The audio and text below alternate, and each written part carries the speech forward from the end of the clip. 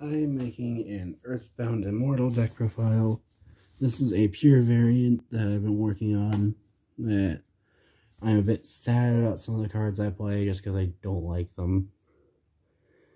But this is probably the best version of this deck that actually focuses on the earthbound immortals themselves. But overall, earthbound immortals probably been my favorite archetype since 5Ds was released. Just because I loved how the earthbound immortals actually looked in the show and their effects. And they work well with another card that I play in this deck that I really hope gets banned eventually. Sooner rather than later. Starting with the monsters, I play 3 copies of Angel 01. Angel 01 has the effect of you can special summon it from your hand by revealing a level 7 or higher monster from your hand. You only use this effect of Angel 01 once per turn, but while it's on the field summoned by its own effect, you gain 1 additional tribute summon. So basically how this card works is you can normal summon a monster, reveal an earthbound immortal or greater line walker, special summon this card from your hand, and then immediately you can tribute summon.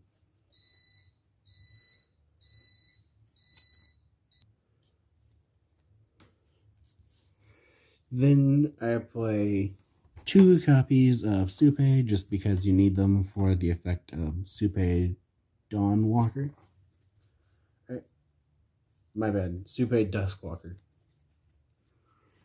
Then I play 2 copies of Fire Ant Escator for Escator Dawnwalker. Then I play 3 copies of Supe Duskwalker and 3 copies of Escator Dawnwalker. Each of these cards shares the same effect, the only difference being which tuner they summon.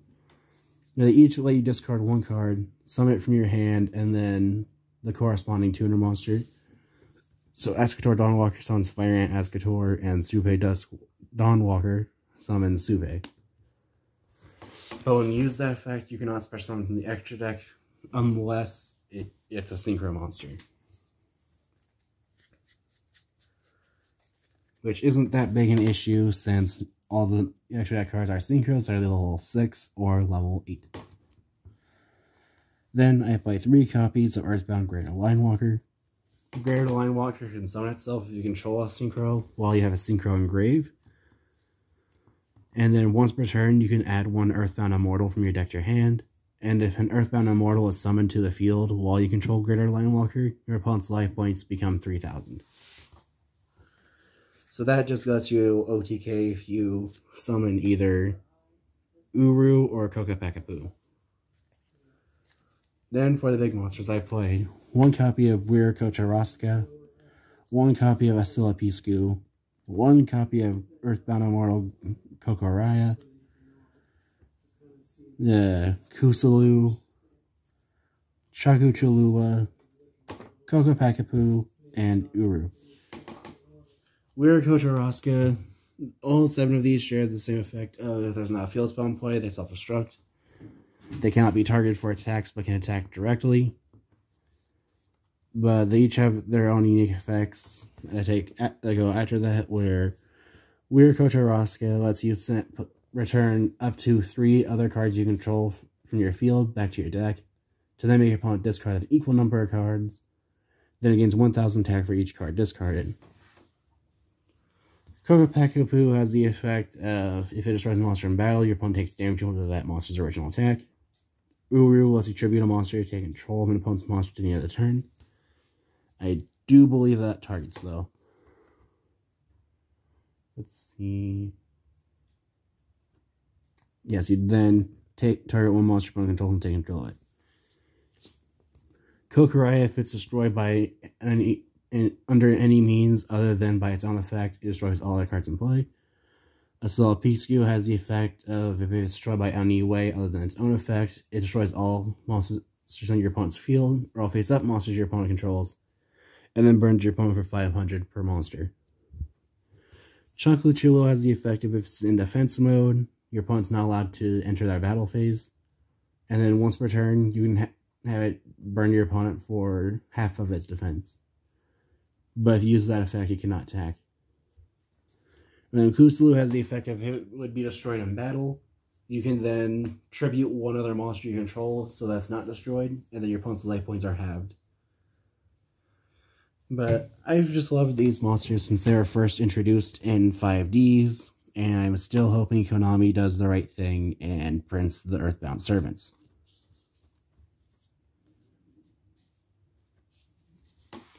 Moving on to the spells. I play one copy of Terraforming since this deck does rely on its field spells. I love it if Terraforming be put to 3 and all the problematic field spells be put to 1 or banned. One copy of Set Rotation, just because it takes a field spell from your deck and places one on your side of the field and your opponent's field face down. And while that card is face down, new field spells can't be activated. Which the field spells on then choose to give my opponent either Magical Midbreaker Field or Oracle of Zephyra. Midbreaker Field has the effect of it can only be activated at the start of main phase 1, and monsters on the field cannot be targeted, or monsters on the field cannot be destroyed by their opponent's card effects. Also, neither player can target monsters with card effects. So I just like this because this will further protect my Earthbound Immortals from my opponent's cards, while also preventing my opponent from activating a new field spell. Because while it's on the field, neither player can activate a new field spell. I think that's what it is. See. Yeah, you cannot activate or set field spell cards. So this just gives my opponent a field spell to use. So if they're like invoked, then they can't activate Magical Midbreaker Field. Then they can't activate Magical Meltdown. And then Oracle of Zephyra I only play, and probably going to end up taking it out. But this is just a field spell I'll give my opponent if they don't play Zephyras. Because in order to activate Oracle of Zephyra, you have to be able to search for a Zephyra. But I only play it in case Magical Midbreaker Field's in my hand. Then I play 2 copies of Dark Spirit's Mastery. Dark Spirit's Mastery just lets you search for, you just discard a card to then add Earthbound Greater Linewalker from deck to hand. Then I play 3 copies of March of the Monarchs. This just makes so that tribute summon monsters you control cannot be targeted or destroyed by opponent's card effects. So I think it prevents from targeting. Yes. So this just helps to further protect the Earthbound Immortals.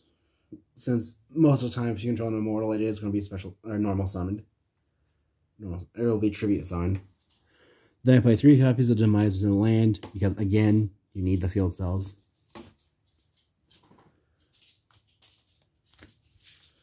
Then I play 3 copies of Earthbound Geoglyph.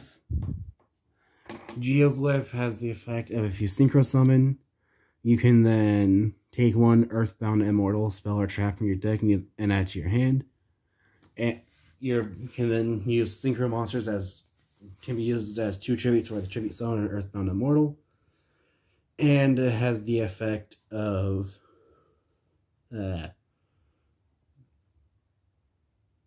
if you control a level 10 or higher monster, then or while any level 10 or higher level 10 monsters are on the field, it cannot be targeted or destroyed by card effects. So it further protects itself if you have an Earthbound Immortal in play.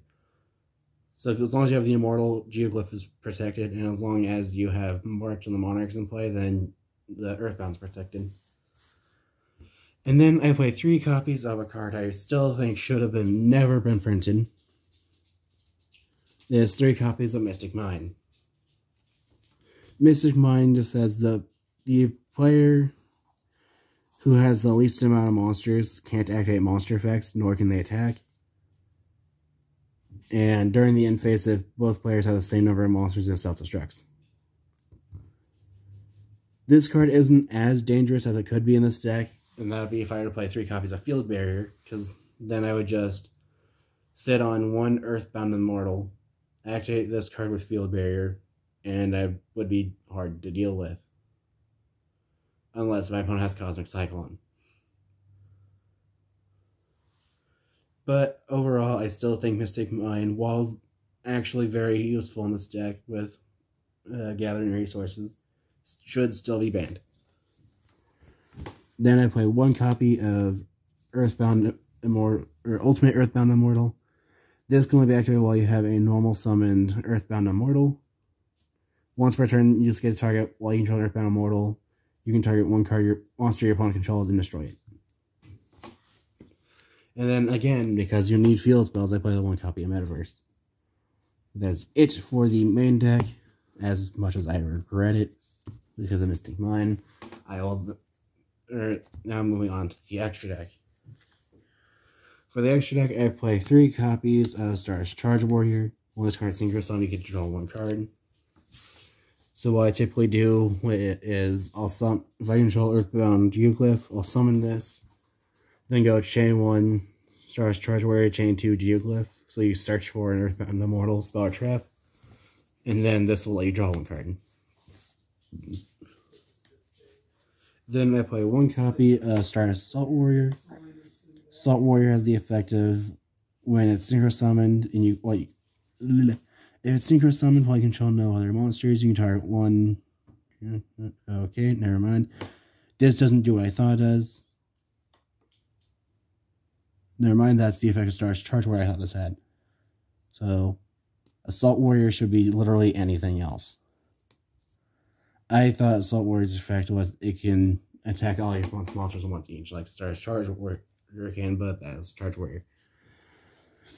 So I play 1 copy of Brainiac, 1 copy of Iron Chain Dragon, 2 copies of Venturia Barkion.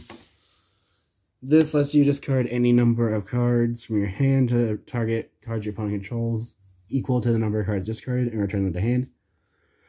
Iron Chain Dragon has the effect when it deals damage to your opponent then sends the top, I believe, 3 cards from their deck to the graveyard.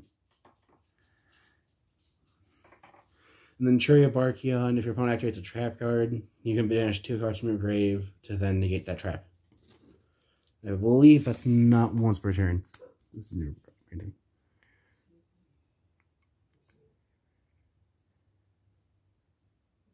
The only downside of Barkion is that it has to be face up in order to resolve its effect. So if Barkion gets ogred, then Barkion is essentially negated. Then we play 1 copy of Moondragon Quia. Quia, if it's starting for attack, you gain life points equal to half the attacking monster's attack on the field, and then if this card on the field is destroyed, you can target 1 Sun Dragon into your grave, special summon it.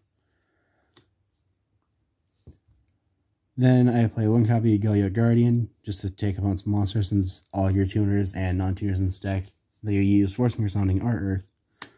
1 copy of Star Spark Dragon, just for further protection with the field spell.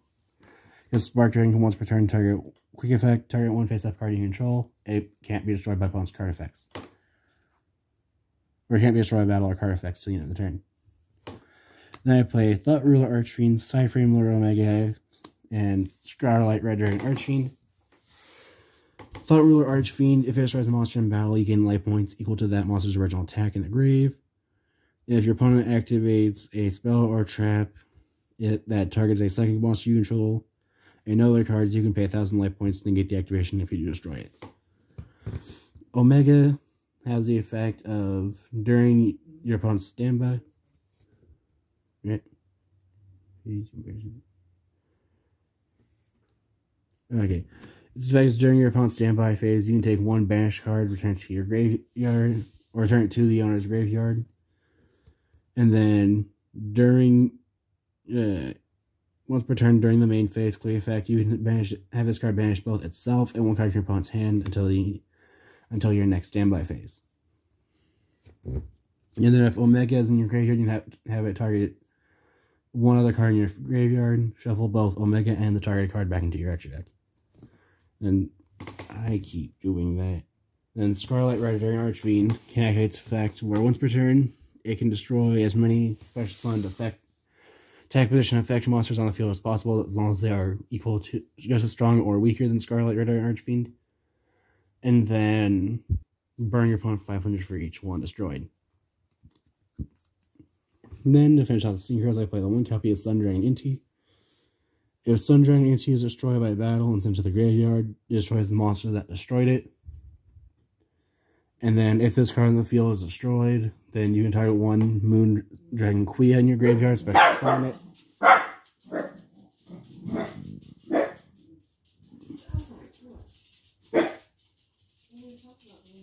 Right back. During the standby phase in the next turn, after this card is destroyed, you can target one Moon Dragon Quia in your grave, special summon it.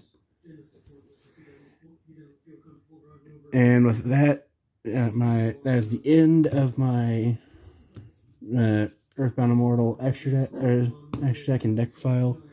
If you have any ideas of what I can do to improve the deck, any other deck selections you may make, or any deck selections you face each other, feel free to comment those below. Thanks for watching.